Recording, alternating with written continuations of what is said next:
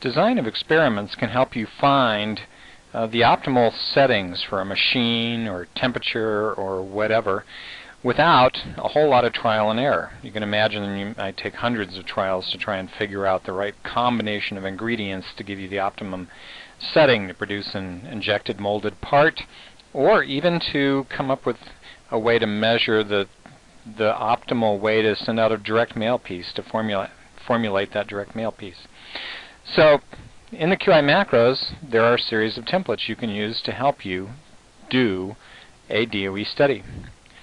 Up here you'll see there's a number of factors, so you can insert your factor names here. You can do up to 4 factors. That's why they call it a 2-factor, a 3-factor, or a 4-factor experiment.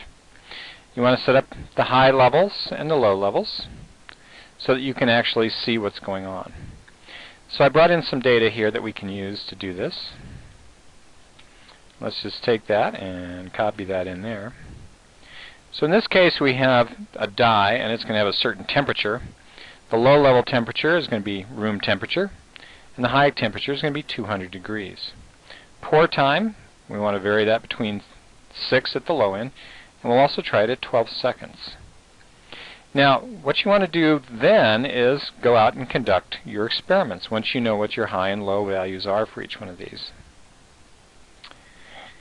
And so down in here you'll see how you want to set up your trials. So trial number 1, and you're going to randomize how you do these. It's going to have a low value, a minus, and a minus. And so we want to, in that case, look at dye temperature at room temperature and a pour time of 6 seconds. We want to try that. The next one, dye temperature would be high, pour time would be low. Here it would be 200 degrees and 6 seconds, and last but not least 200 degrees and 12 seconds for a pour time. So these are the key things you want to look at in terms of setting up each test, high and low. So what I've done is I've collected some data out here that we can use. Let's copy that in. So now we have some data from our studies. We want to go down and look at the charts to see what's going on here. So you can see there's from low to high temperature, room temperature to 200 degrees, 1, and pour time 6 to whatever, and whatever this metric is, I'm not exactly sure from the original data. And then we come down and look at the interactions between these two. And here you'll see that there's a significant change in this process. So when the pour time is low, it looks like that. Pour time high, it's like this. So our optimal point for this will be right at that intersection. So that looks like it might take, instead of 6, it might, or 12, it might take 10 seconds would be the optimal pour time, and we want our dye temperature to be high. So this is a way to quickly be able to hone in on exactly the way to set up your system so that it'll work easily. Now I also brought in an example of one for DOE injection molding. And in this case we had 7 different factors using the L8 Taguchi matrix. Again, you'll see all the different setups for each one of the trials. Same thing with putting in your data.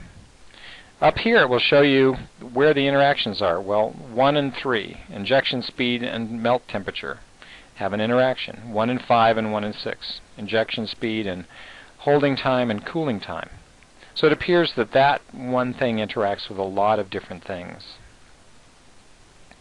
Go down here, you can see where the different piece parts of each one of these are. If we come down and look at how the factors interact, when they're in parallel, there is no interaction. So factor number 1 and factor number 2 really have no interaction. However, 1 and 3, as we said before, there's an interaction. 2 and 3, it appears that at the very low end there might be some interaction, but that's probably the optimal point, is low and whatever the temperature is would be optimal.